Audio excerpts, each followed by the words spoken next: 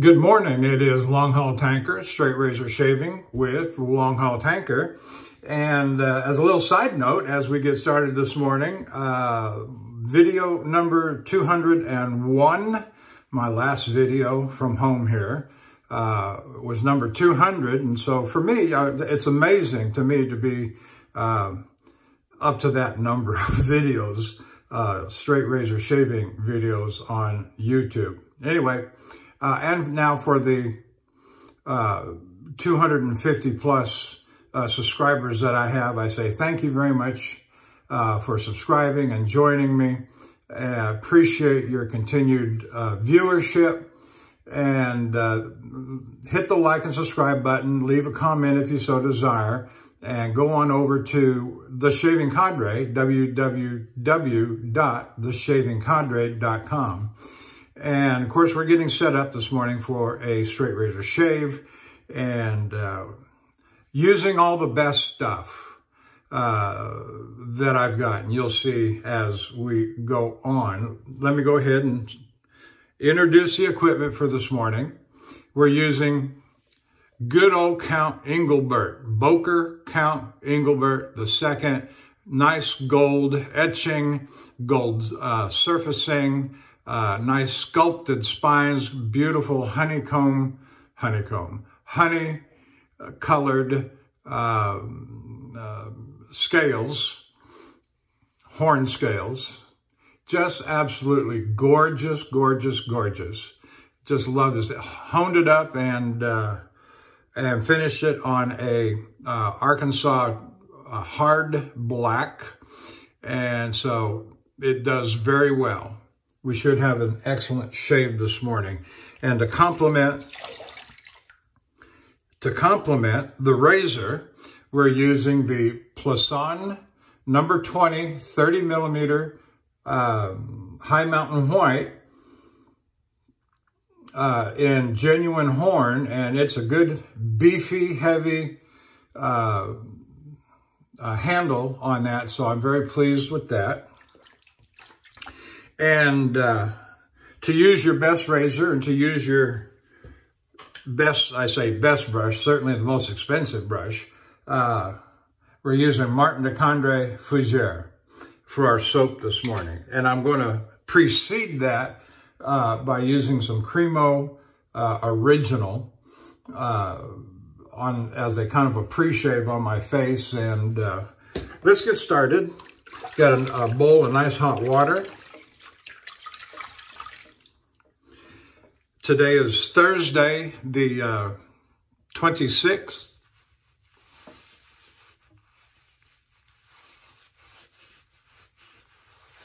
(2022) at approximately 11 a.m., about 11:05 a.m.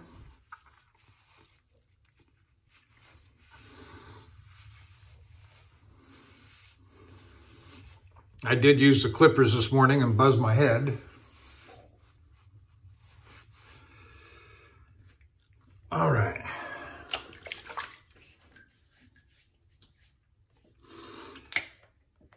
Going to get a dab here.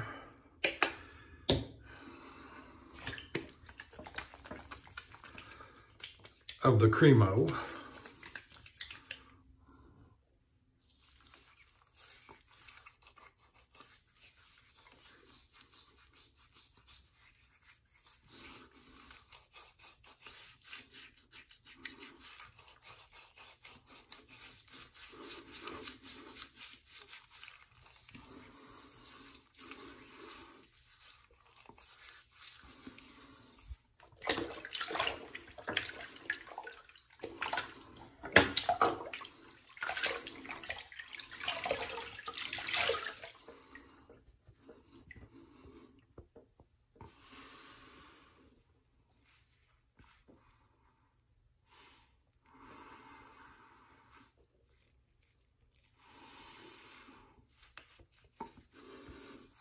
Okay, I've got that worked in.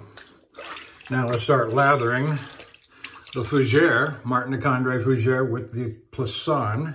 And we're going to get a nice, it lathers up so well.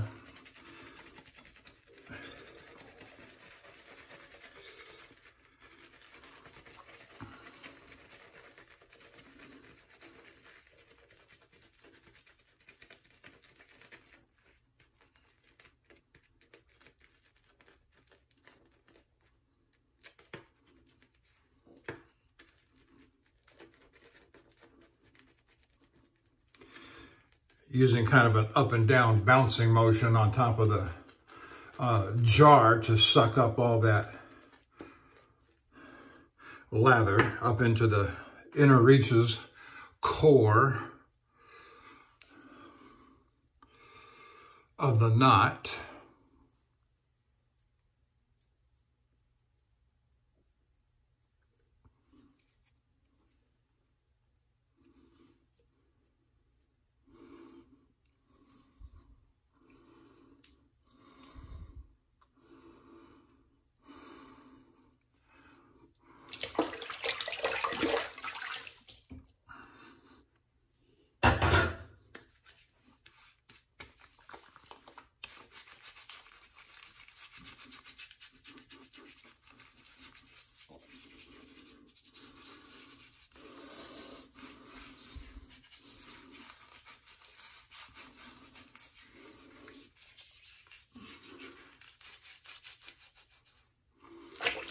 All right, got the Martin de Candre.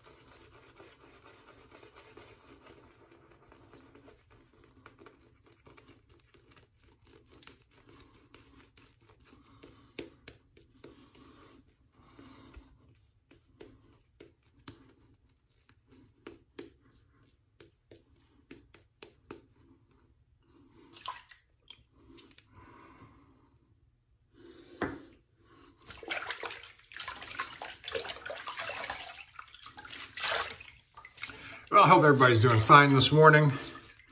Enjoying your wet shaving, straight razor shaving along the way. As I do. Watching videos last night, late night, I don't know. I say late night, we went to bed early. Last night it was a full day. And I'll tell you more about that in just a minute. Watching shaving videos, fell asleep watching Bill M. In his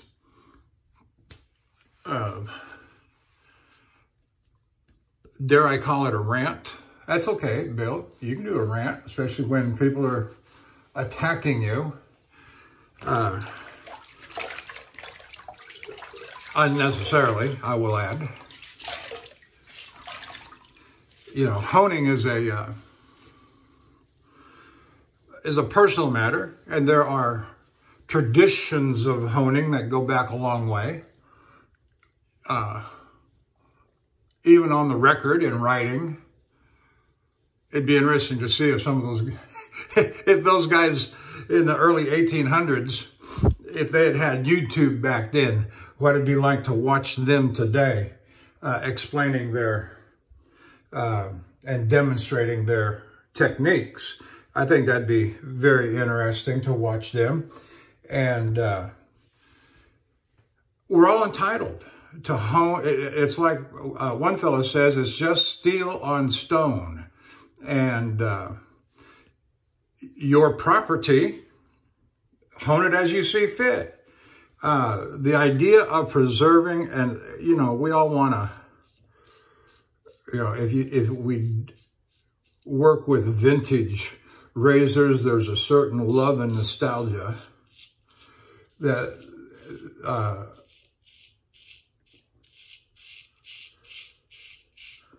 that we want to preserve them for posterity, but you're under no obligation to do so. None at all. You know, if you want to have vintage razors declared a national treasure under federal law, have at it. But in the meantime, it's my property. Now, the Boker here I'm using this morning is not vintage, an old vintage razor, like an old Wade & Butcher pre-1891.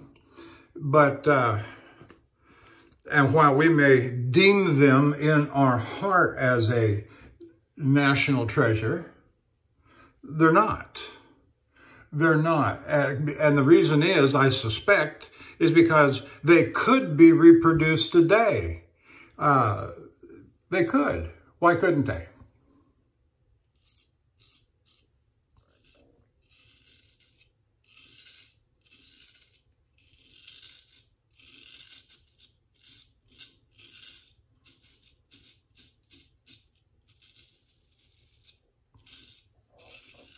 It's not like a Rembrandt or a Van Gogh piece of art deemed a national treasure, because of both the beauty and technique of the piece of art or painting or sculpture. Who was the great sculptor? Raphael or something like that. I don't remember. But it's not just the material. It's not just the craftsmanship or the technique. It's also the artists themselves.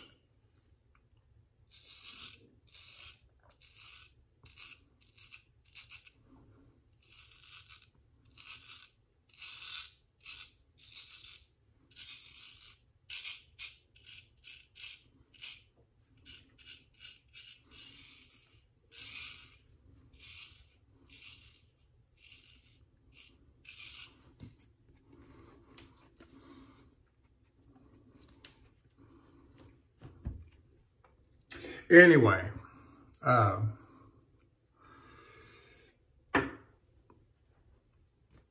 so I support Bill M. and his right to say and practice what he wants to.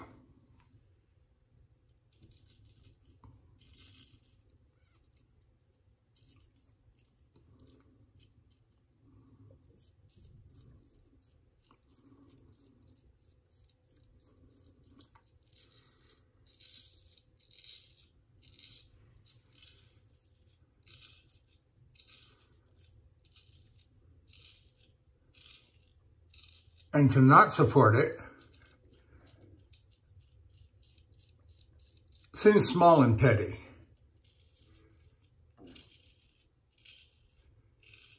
With no clear-cut evidence to take that position, other than tyranny.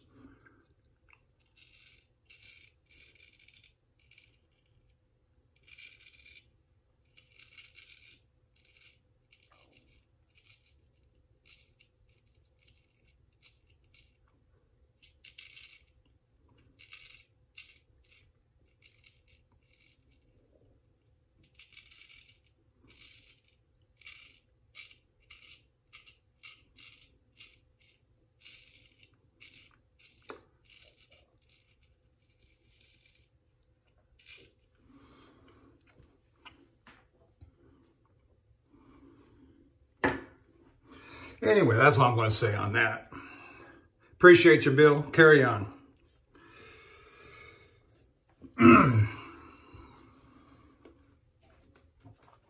Actually, Bill's the one that introduced me to the shaving Candre. And he's a regular participant on the Sunday Zoom calls, as I try to be. Not always there, but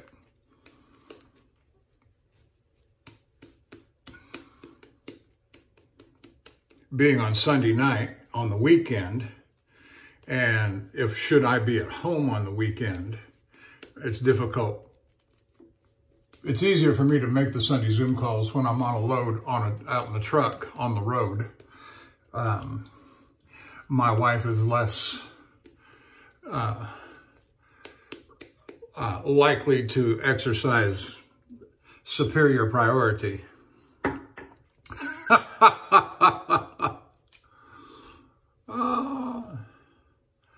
But yesterday, let's talk about yesterday for a little bit. Not a couple of things I want to, let's see, where am I?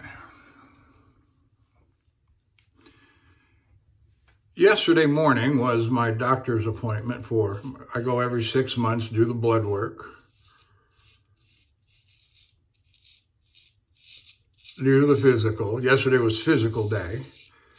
The 6-month visit in the early part of the year is always the physical. The 6-month visit in the latter part of the year is just blood work and checkup and follow-up. And really the main difference between the two, and gentlemen, you'll understand what I mean when I say it's the finger.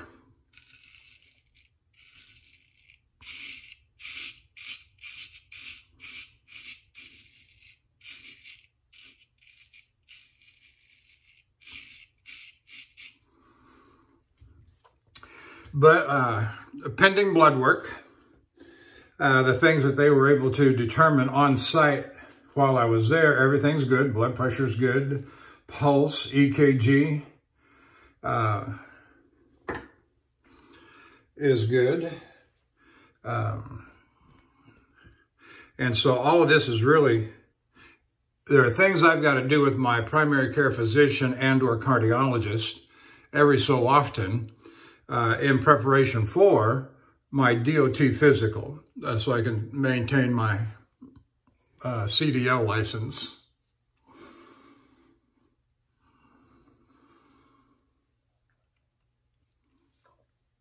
Of course, I've had long-standing relationships with my primary care physician in particular. The cardiologist, this one I've been with for 3 years now.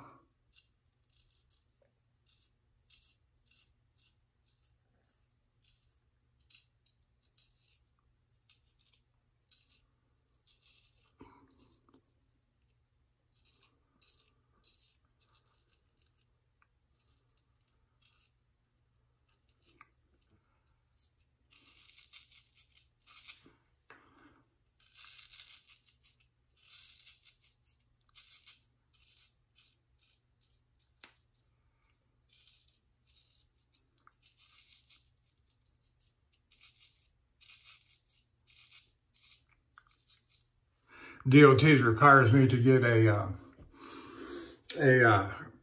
stress test, cardiac stress test, every 2 years. I have a valid one from last year, so I don't have to do it before March the 4th this year. And I may very well drag it on until I keep pressing. I even stopped by his office yesterday, the cardiologist. He's on the 2nd floor. My primary care is on the 3rd floor of the building we go to.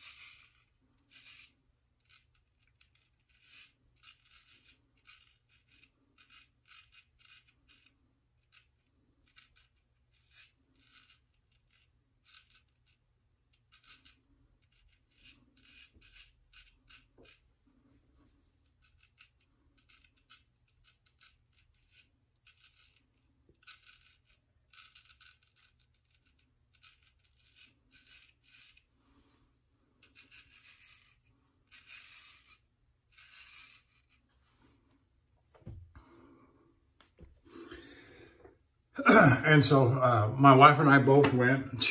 We do our 6-month visits together. I'm home from my loads, and so we kill 2 birds with 1 stone. And we go to the same doctor.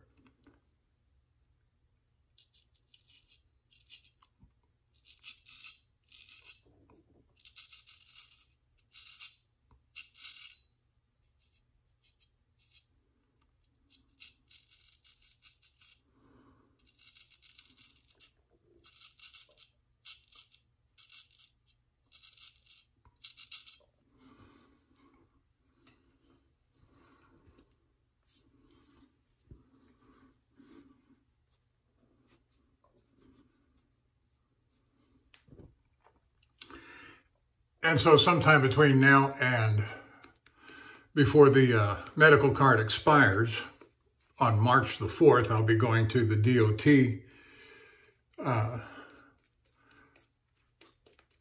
location that my company contracts with.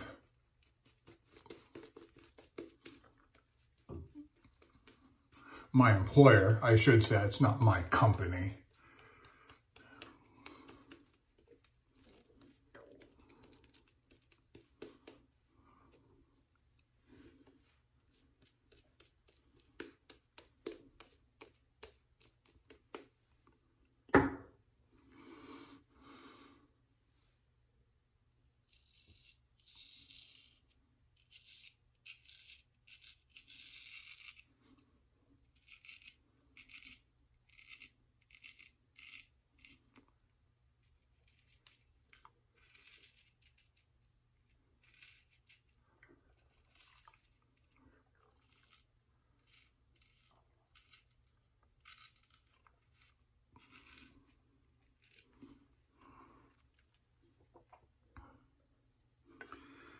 Which leads me all of this stuff about DOT, medical license, medical stuff, and kind of leads me generally into a discussion of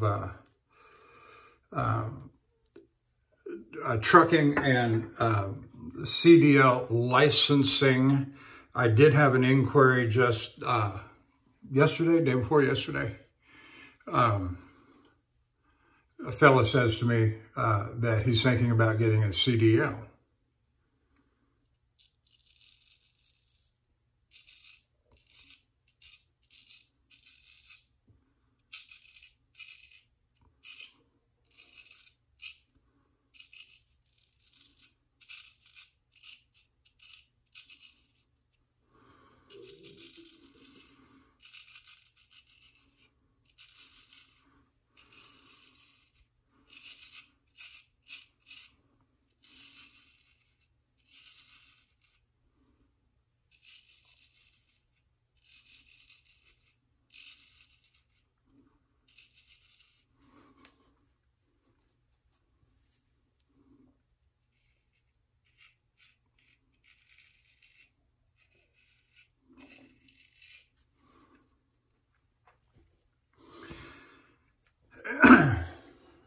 So here's the thing about getting a CDL license and becoming a truck driver and driving for a trucking company.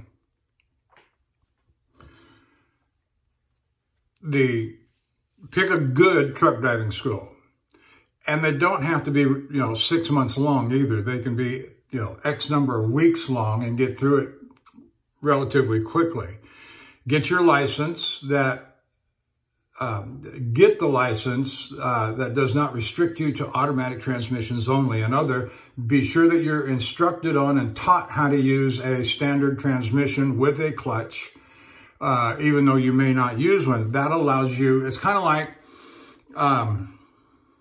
when you go for your concealed carry handgun license, at least here in Texas. If you use one, I think it's the automatic, it'll allow you to carry an automatic and a revolver both. If you test out with your revolver, you can only carry a revolver. So get the one that requires you to test out using a standard transmission with clutch.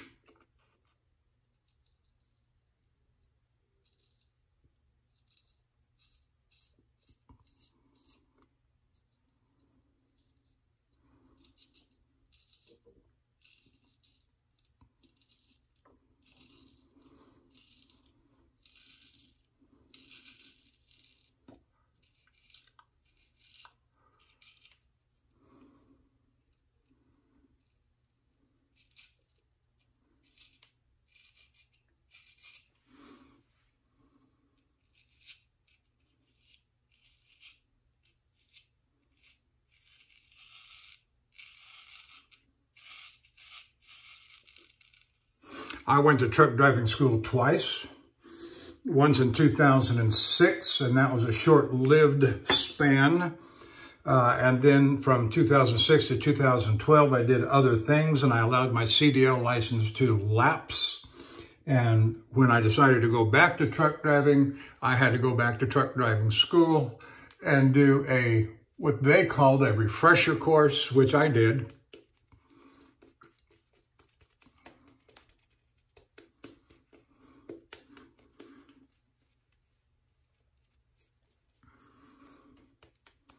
I remember the officer that administered the test that time in 2012, he said, "I've never felt more safe from a trainee." I said, "Well, I did drive before once upon a time." He said, "Well, that explains it. You did just fine."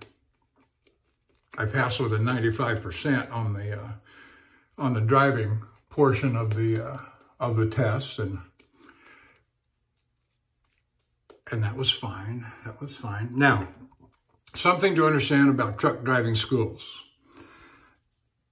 They might tell you, but they are not designed, equipped. They don't really teach you how to drive a truck. They teach you certain basic maneuvers. They do teach you shifting and clutching and backing, and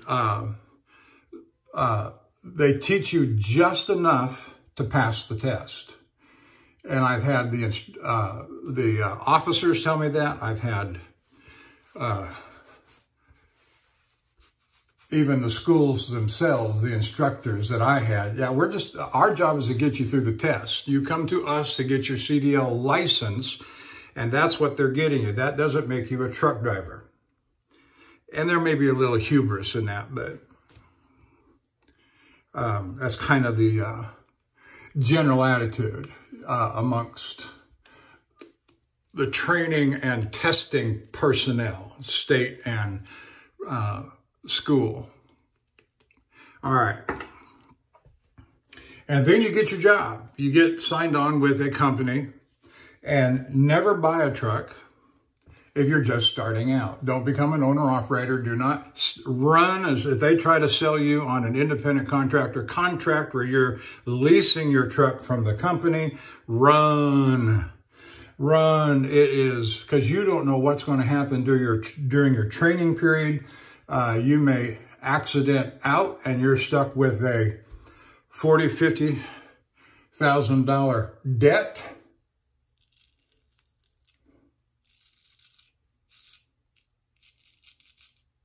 Do not buy a truck until you are well experienced in driving a truck. And that might take 2 or 3 years.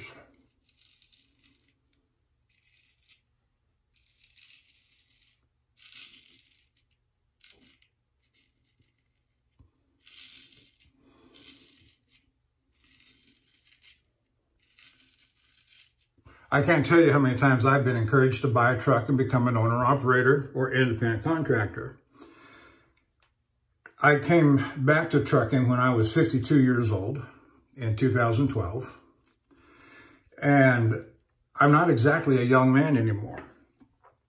And it usually takes 5 to 7 years to pay off those lease contracts. And they always say, well, think about how much money you can make. Here's the truth of the matter, and I'll be happy to discuss this with anybody.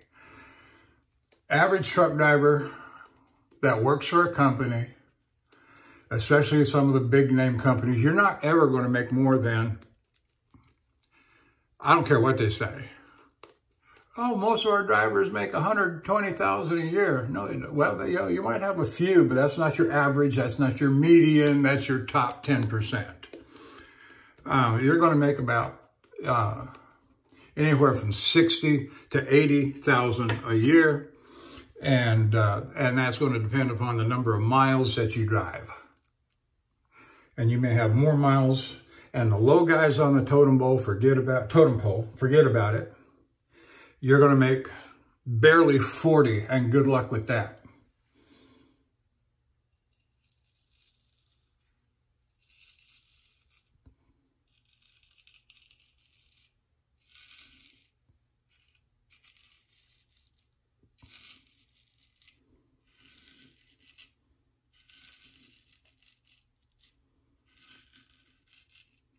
That's one of the things that drove me away from truck driving in 2006 when I had my first go-around.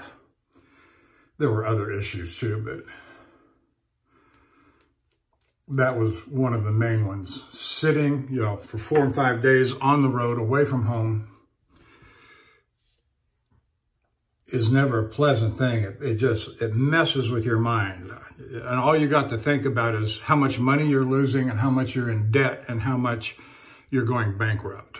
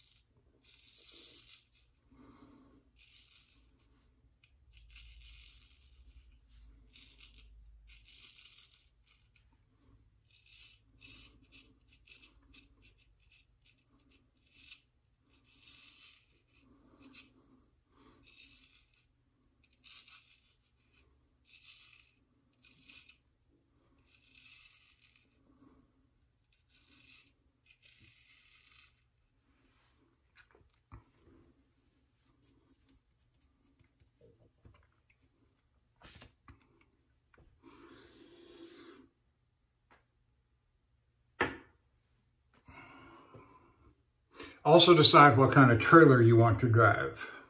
Whether you want to drive refrigerated, flatbed, dry van, you know, 53 foot.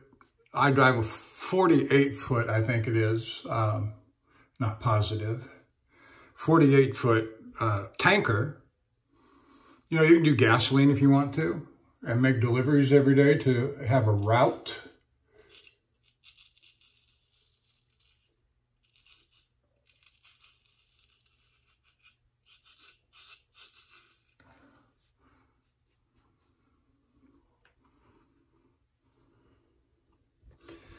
Or hazmat chemical like I do. But coming out of truck driving school, you're going to have to get those first couple of years of experience in with accident-free, on-time delivery, do everything right. And once you've done that, then you'll be a hot product to go to just about anywhere else you want to go to drive what you want to drive.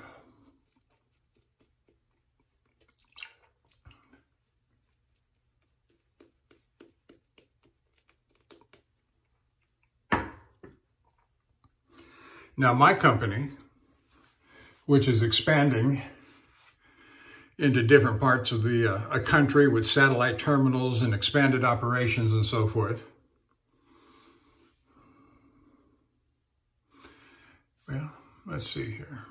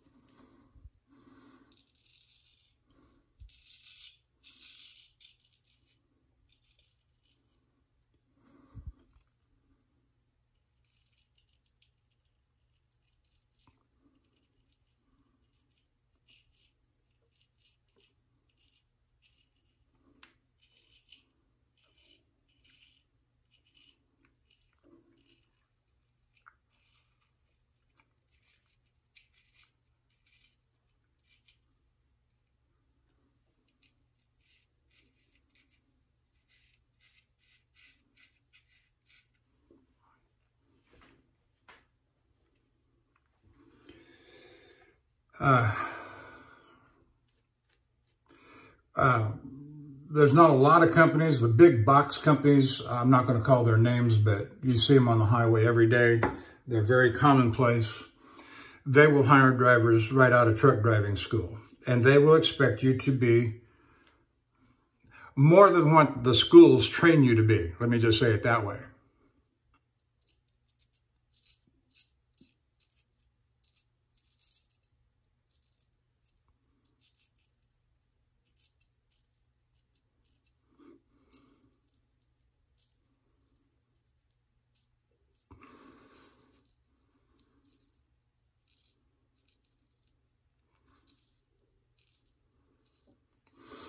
and they'll put you through a 4 to 6 to 8 week training period, depending upon how well you do, maybe a little bit less, maybe a little bit more.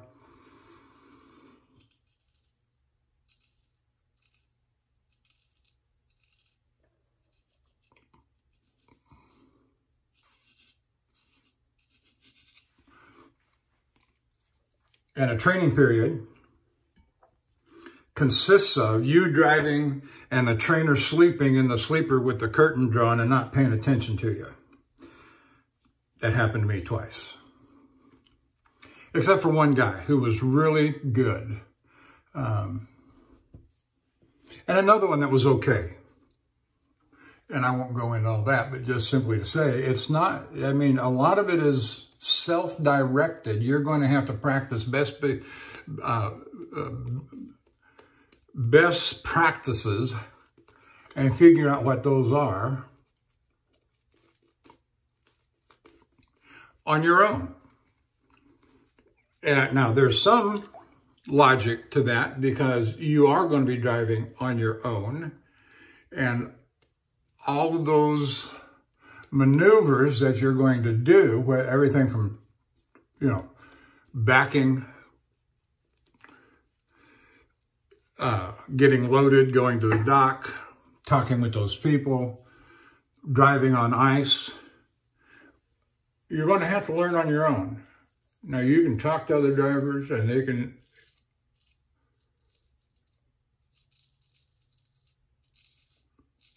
offer suggestions, and that's, you know, that's all it is. But until you gain the experience of doing it on your own, you're always going to be on your own.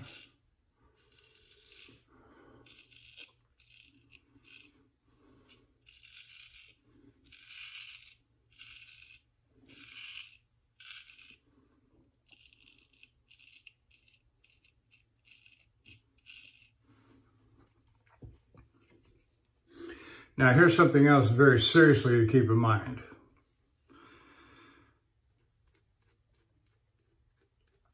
Trucking companies are known to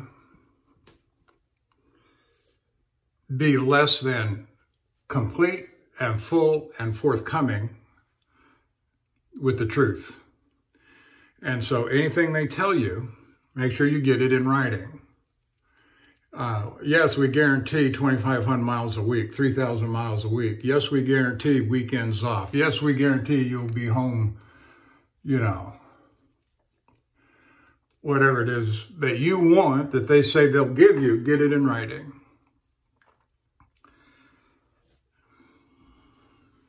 Now, not every company is like that, but there are far too many that are, and that's what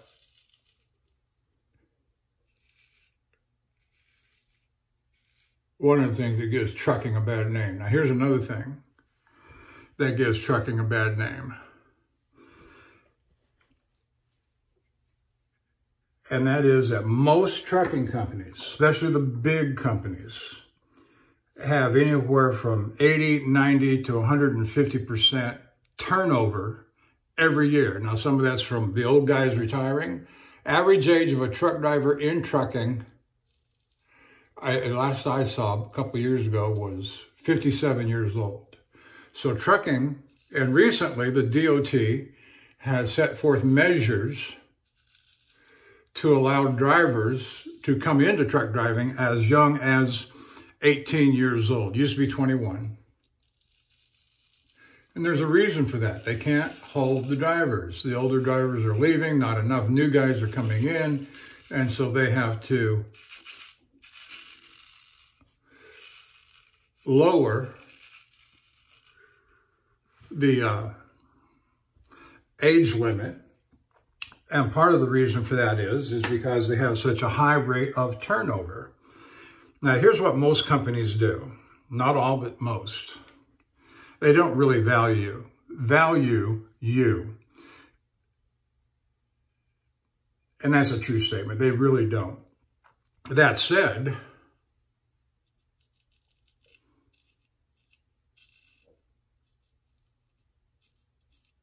They think that most truck drivers are a dime a dozen. There's always a new flock coming in, looking for jobs, and you can be replaced with them. For all of their talk of wanting experienced, quality truck drivers, they don't want to seem to make them. Apprenticeships, training programs, you know, there are going to be bumps, and they make you feel like lower than dog turd when you have a minor incident. Well, who wants to work in that kind of environment where you're made to feel like absolute rubbish? As I say, some companies are better than others on that. Mine, you know, I've had my share of oopsies.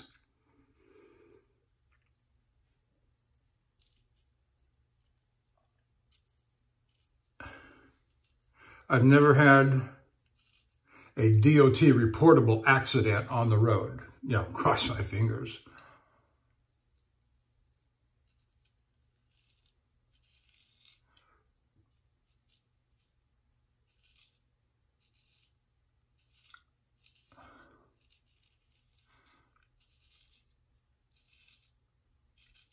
Have I bumped into posts in shippers' yards? Yeah, I've done that. Concrete posts, painted yellow.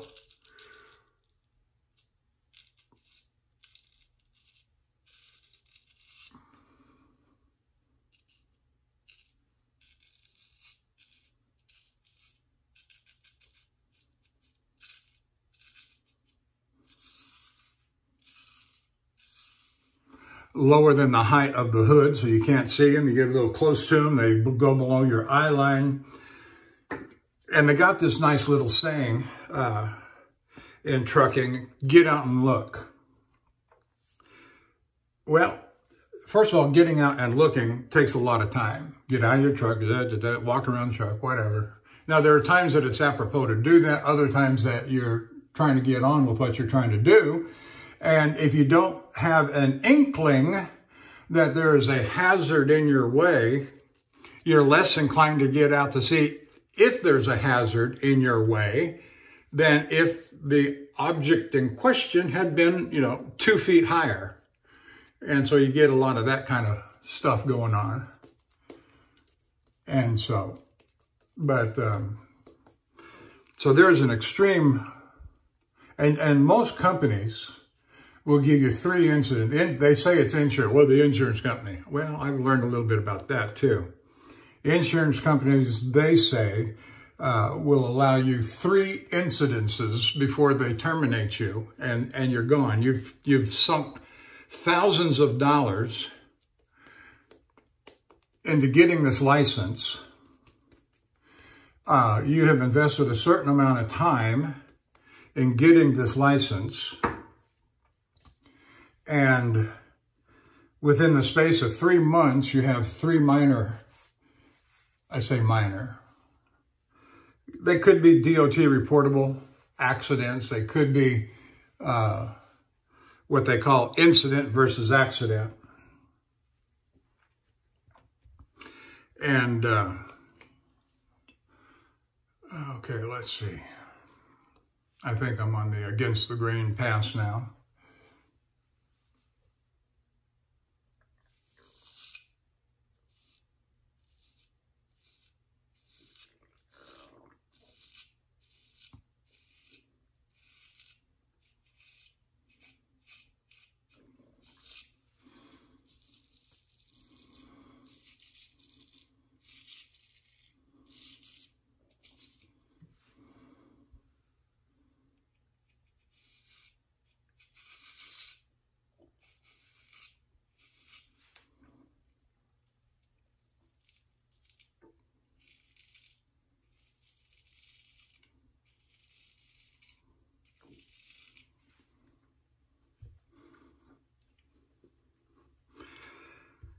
And so 3 incidences in a 6-month, 12-month period of time is going to get you fired, and you're left there holding the bag. Maybe you went into debt to go to truck driving school, and that cost you $5,000, $6,000. You've been working at the job for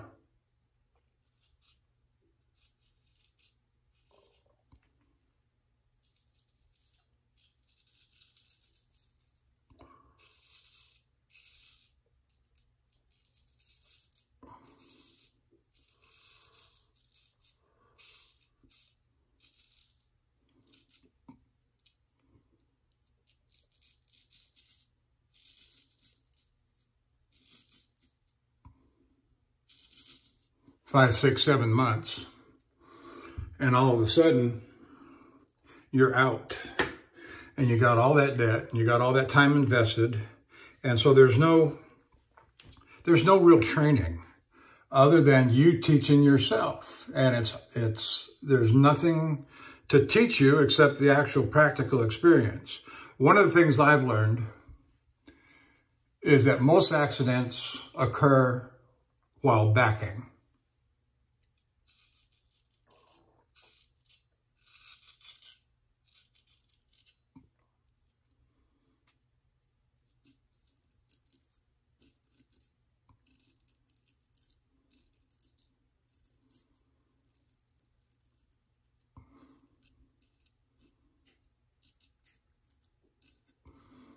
Don't let the pressure of it, and most of those happen in the truck stop, because it's dark, you're trying to back into a parking space, it's tight as can be, you don't have a clear path to get into it, and so you've got to make all of these backing maneuvers and turns, slight turns, but you've got to get out and look. That's one case scenario where you just got to get out and look.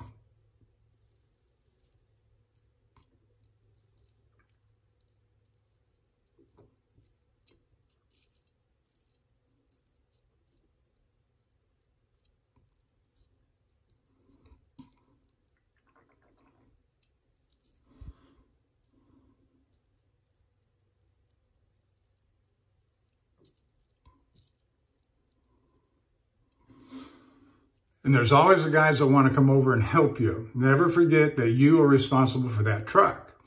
And so when you've got a guy that's trying to help you and say, yeah, come on, and then bam, you're responsible. He's not responsible, you are.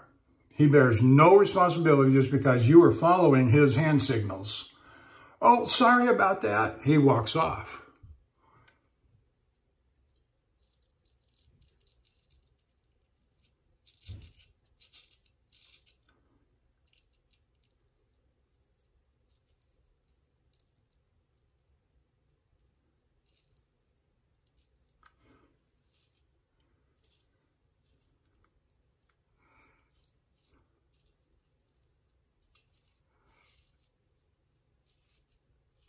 And there's always these guys that want to help you and say, turn it this way. No, turn it that way. I tell them, I say, if you're going to help me, the only time I want your help is I want you to give me one of these kinds of signals. Tell me how close I'm getting to the object in question. And do not give me the stop sign unless I am in imminent danger of contact.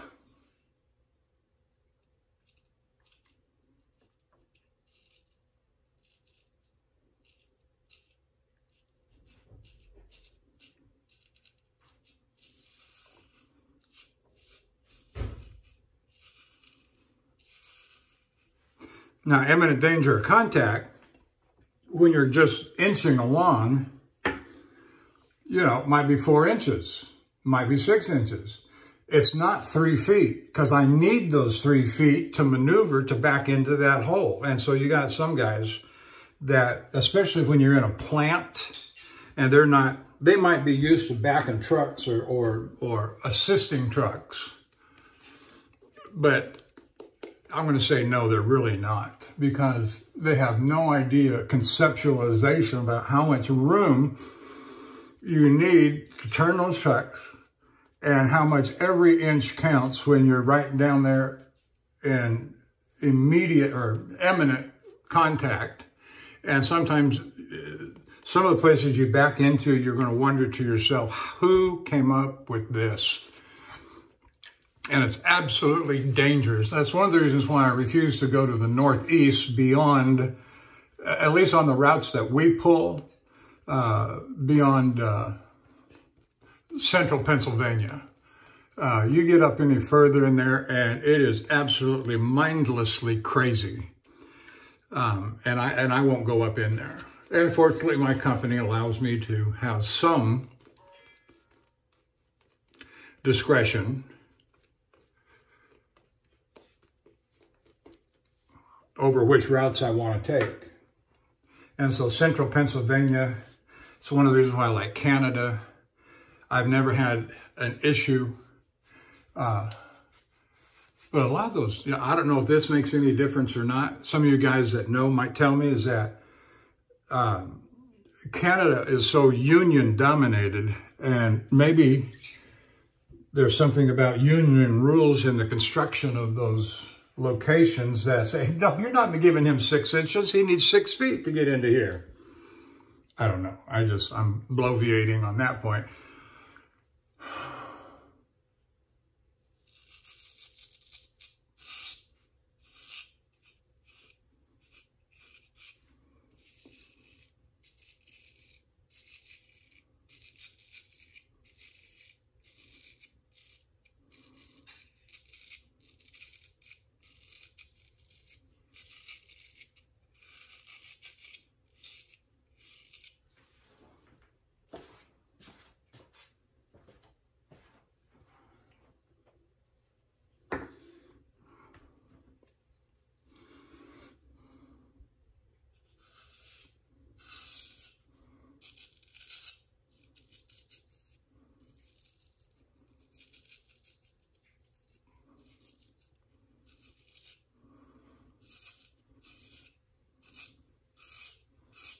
When I came to truck driving, I did not come to truck driving because of some overwhelming sense of love or family tradition or anything other than, I don't know what else to do. But since being a truck driver now,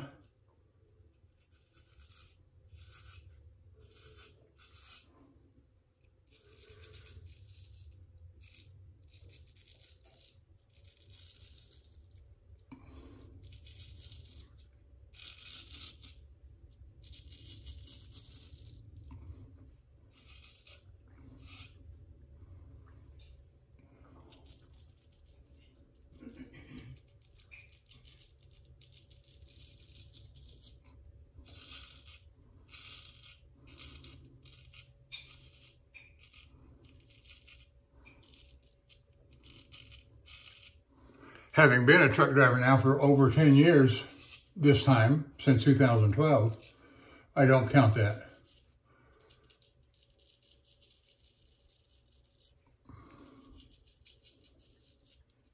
First period so much at 2006. But I don't want to do anything else. Do I wish I had the qualifications to do something else? Sometimes, yes. But really, sitting in a truck by myself, going from A to B, making delivery, and not have to deal with another human being suits me just fine. Except my wife. You know, we talk on the phone several times a day. I got my truck driving buddies that I talk to.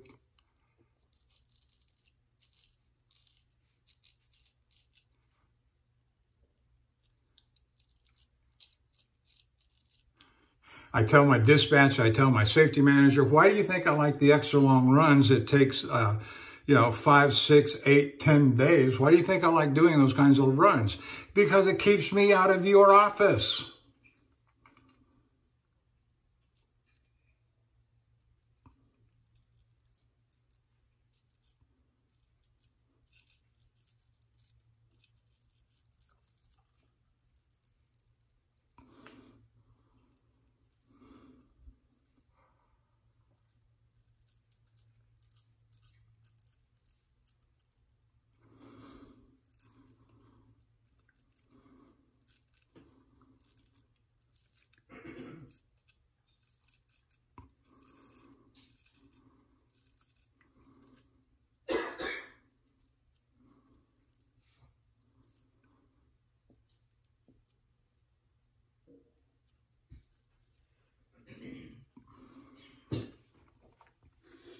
figure out how you're going to eat on the road too.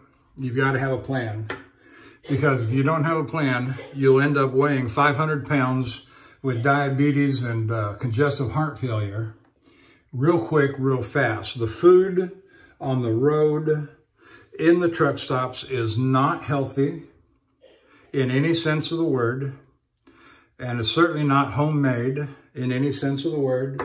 So you got all the crap that goes into truck driver food, MSG and sodium and all the stuff.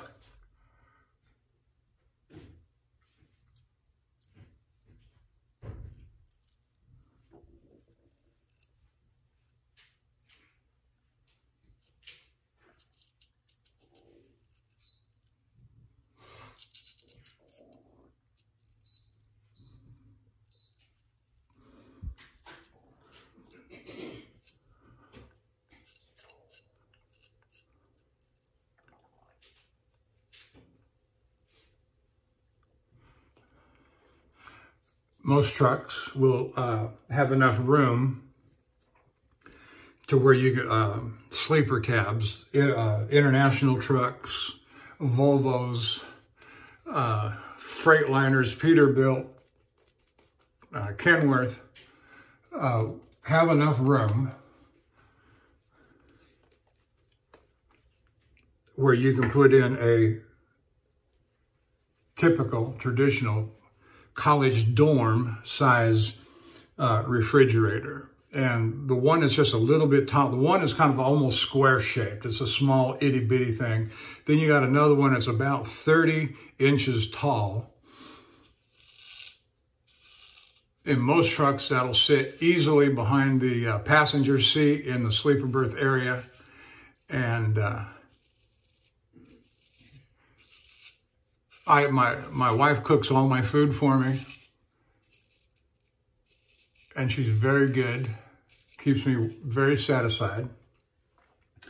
And I can put in that refrigerator, she uses the Rubbermaid containers, and they will hold about 20, plus or minus a couple. They will hold 20 of the 2.5 by 2.5 by 2.5 square food containers. And so I get all, I get all kinds of good food.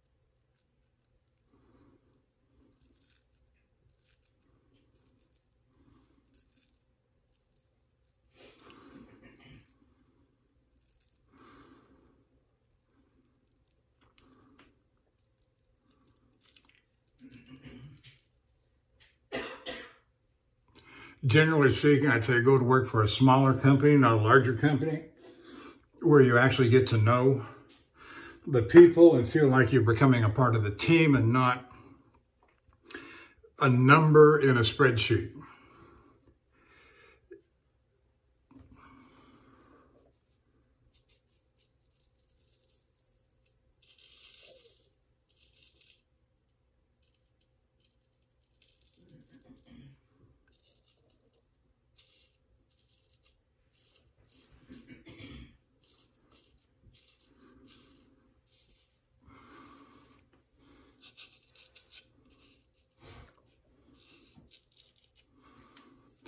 All right, let's wash it off and see what we got. So those are just some spontaneous thoughts based upon my years of experience about trucking companies, about trucking, about getting your CDL, about trucking.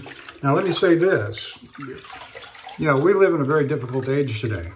We don't live in the 50s where, mom stayed at home with the kids and dad went off to work and he could make enough income to buy a house and raise 2 or 3 kids and support a house.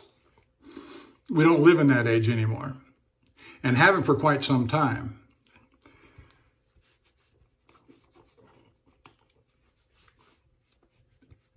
You've got to have the personal relationship, wife, significant other, children. You've got to build a life while you're on the road, which means you've got to have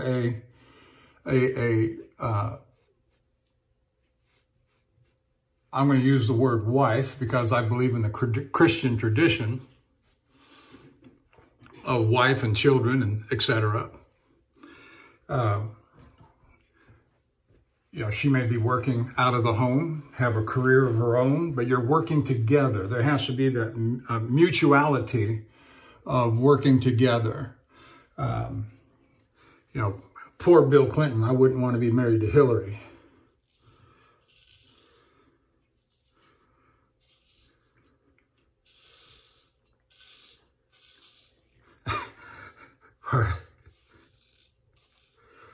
He's a dog anyway, so I'm not going to give him too much sympathy.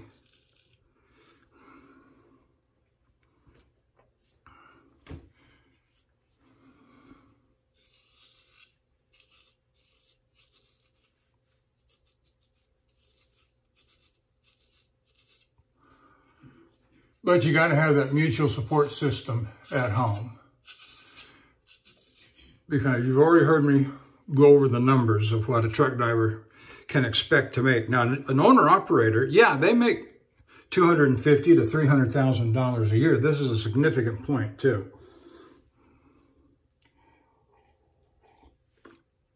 But there's a word, 2 words. Let me just say these 2 words.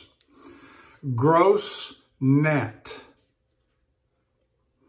Yeah, they might make $250,000 to $300,000 a year gross, from which they've got to deduct all of their expenses. They are completely responsible for maintaining permits, maintenance, tires, fuel. For the load, you've contracted with a company, but you've got to take care of all that stuff yourself, which gets deducted from on your taxes.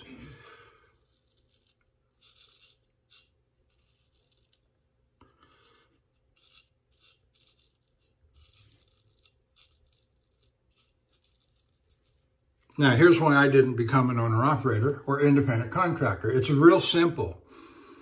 An owner-operator, after expenses, doesn't make more than 10 or 15% more than what a company driver makes until that truck is paid off. And by the time the truck is paid off, you're looking to get a new truck.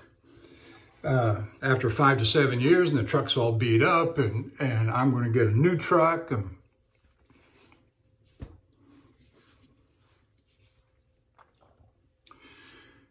Because if you can maintain your truck,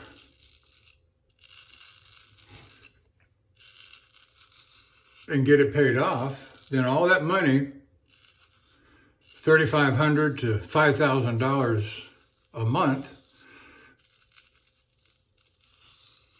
and get your truck paid off, then all of that goes into general revenue and can be passed on to personal income and your taxes.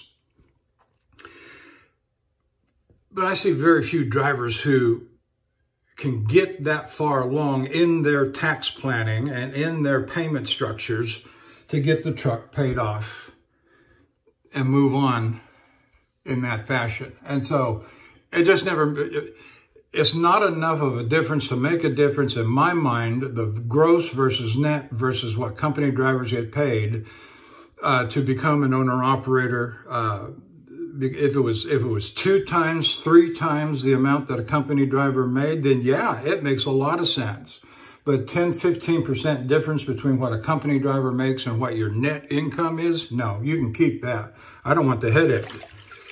Don't want the headache. And of course, people like to think that they're strategic planners, right? I'm smarter. I'm going to do this. I'm going to do that. So they get themselves involved with a truck contract purchase or lease agreement, and The trucks are built shoddily today. The trucks do not withstand the punishment of the road. Every owner-operator I have ever met has been in the shop the first 6 months on a new truck. Yeah, great, fine. You're spending 1 to 2 weeks a month in the shop, not those wheels. If those wheels aren't turning, you're not earning.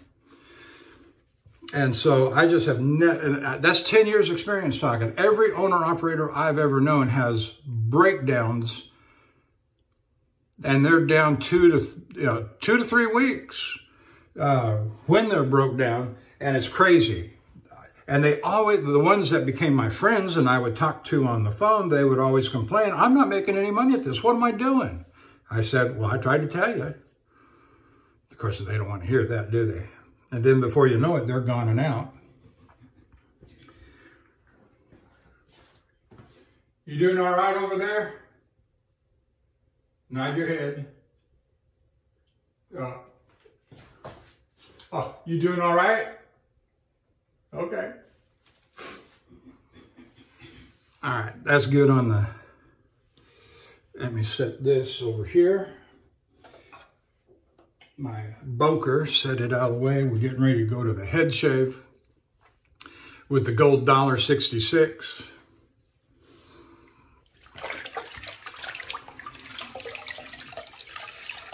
Now, when I'm at home, I just take my time. I don't try to rush. And if you're staying with me this long, I appreciate it.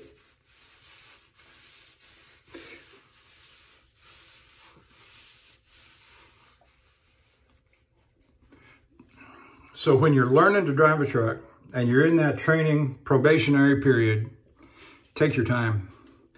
Take your absolute time, especially when you get into those backing situations, which is where most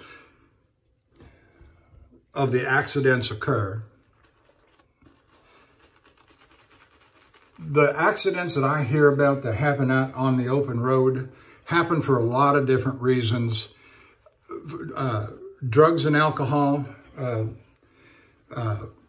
diverted attention, distracted driving. And let me just, when you're in the city, when you're in a metropolitan area, in a congested area, your focus should 100% be on the road, on anticipating everybody's move. Your eyes are scanning. You see the obstacles. You're anticipating. Here comes little Miss Teenager. Has got her nose in her cell phone, and she's an accident waiting to happen. And she is, or he.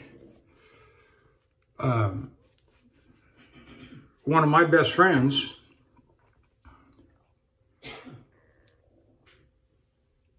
stopped at a stoplight, in-town driving, surface streets. Stopped at a stoplight, and all of a sudden he feels, boom, collision at the rear of the truck. And he gets out to check it out. And he says, it just broke his heart, because here's this girl, teenager, early 20s, distracted with her cell phone, didn't see the stop truck at the signal light, big tanker,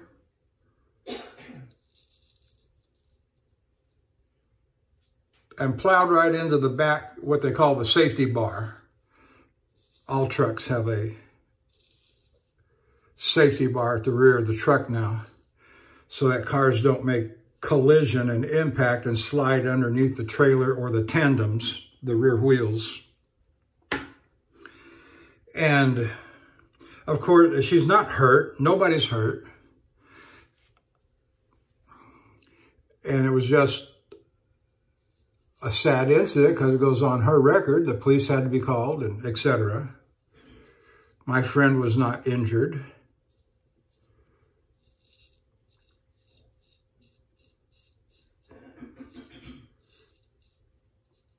He has since, my good friend, has since passed away. Got cancer, I believe. Never told anybody that he was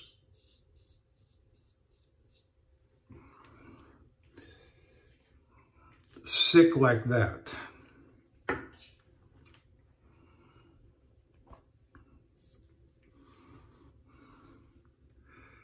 Now I got another friend, same kind of situation, city driving, surface roads, stoplight. He stopped at the stoplight.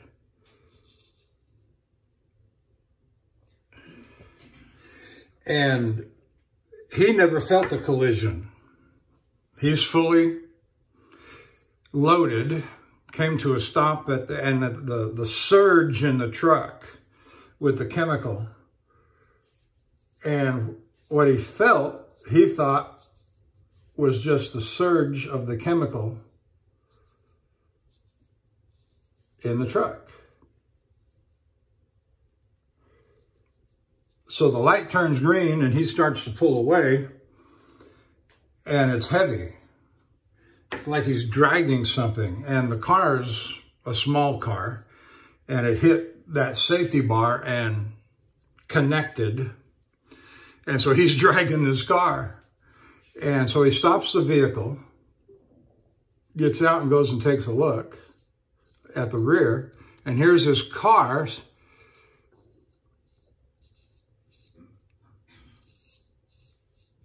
connected into the safety bar at the rear. And it's an older gentleman, retired, whatever. He had a heart attack and died and collided with the truck.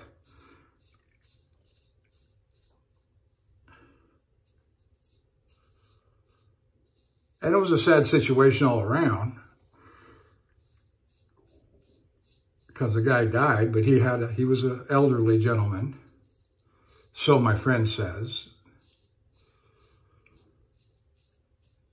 And again, the police were called, and this was just a few blocks on the main road right out in front of the company terminal. And so the safety manager got in his car and drove down there and guided the police through the process and acted as intercessory for the driver, my friend.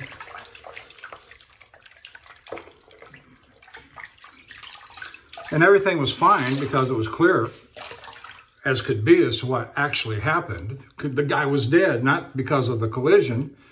He was stopping, came in behind the truck. He had a heart attack. He died and collided with the truck at a low rate of speed.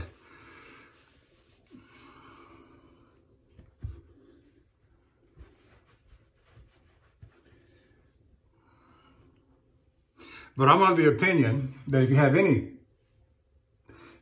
your sense of your surrounding, there's no reason to have an accident on the road. Now, things are going to happen beyond your control, but there's no reason that there should be anything your fault because of your lack of attention. If you're paying attention to your mirrors, if you're paying attention to your surroundings, you're watching for obstacles. In city driving, surface street driving, I say that's why I like the long distance driving, because 90% of your time you're in the city, or out in the country rather. You're out in the country, nobody's around you, and you might let your guard down a little bit more when you're in circumstances like that.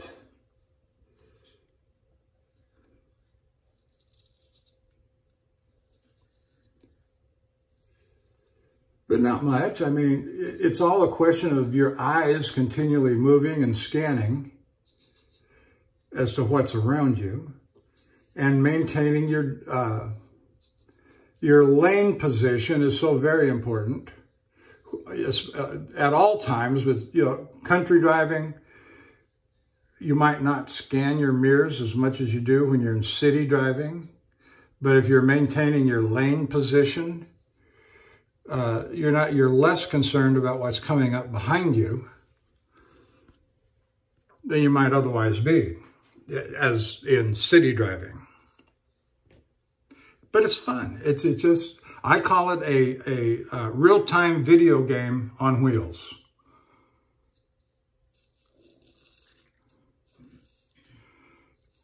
And if you were with me this past week when I spent the night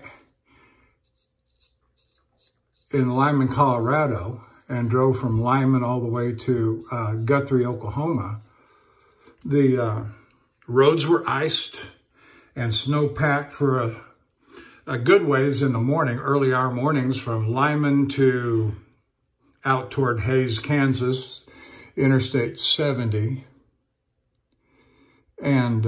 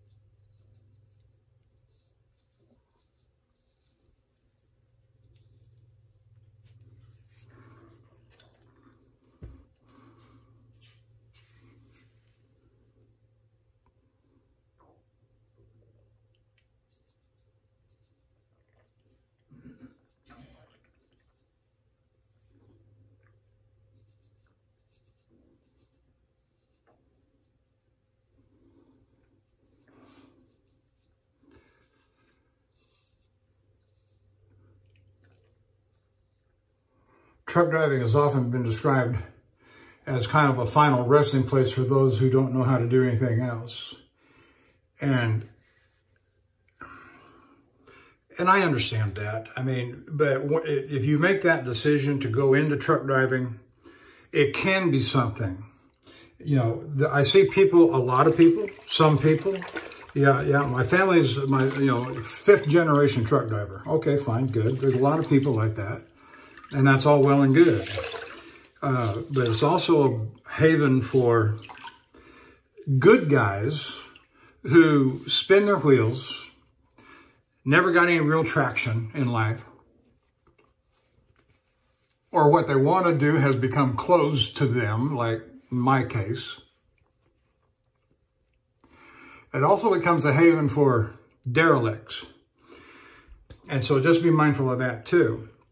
But it can be a rewarding. In the last 10 years, I can tell you, you've heard me say this before, yes, with the cooperation and help of my good wife, but together, truck driving and what she does, we've purchased 2 houses. Since the first house that we ever bought, first house she ever bought in her life, the first house I ever bought in my life, we did it together when I was 55 years old. Obviously, things that I had done previously in my life had never brought me to a point where I could buy a house. And of course, you know, that's always an important thing if you believe in the American dream and getting ahead and buying a house and building equity and following in mom and dad's footsteps, or brother and sister's footsteps. Buying a house is an important thing. And raising your family, making future plans, that's how you grow wealth and equity. And you want to feel like you're having, you want to feel like you're building growth and equity. And if you're just treading water, that's very demoralizing on one's outlook of life. That's why having a good spouse, having a good wife, I speak as a man with a female spouse called a wife.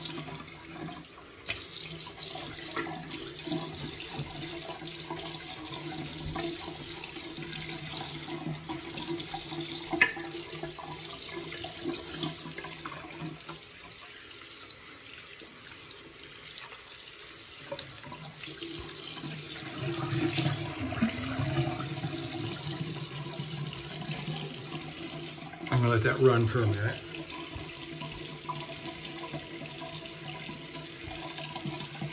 And some of the pitfalls to avoid, of course, I'm not gonna belabor this too much, except to say that divorce is expensive and sometimes can be life-ruining.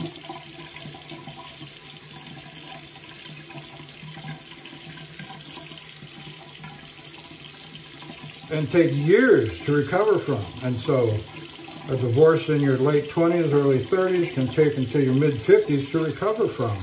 And by then,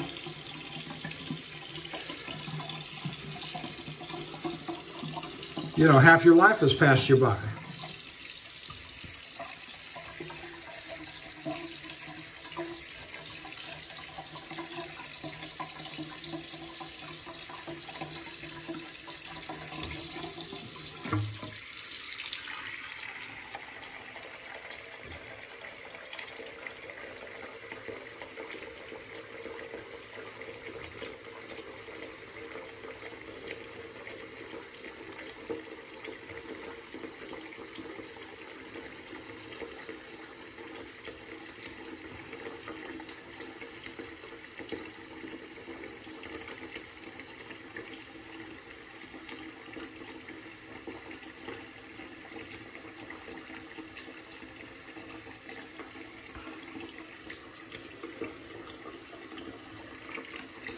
Overall, I have personally found truck driving to be rewarding, exciting.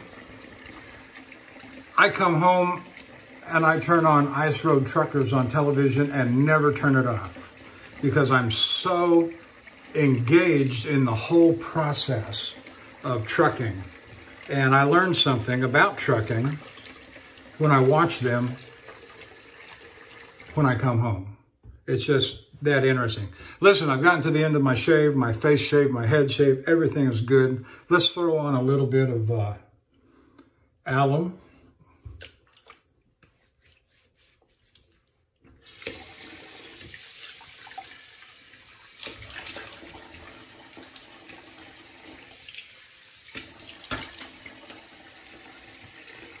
Cold water rinse there.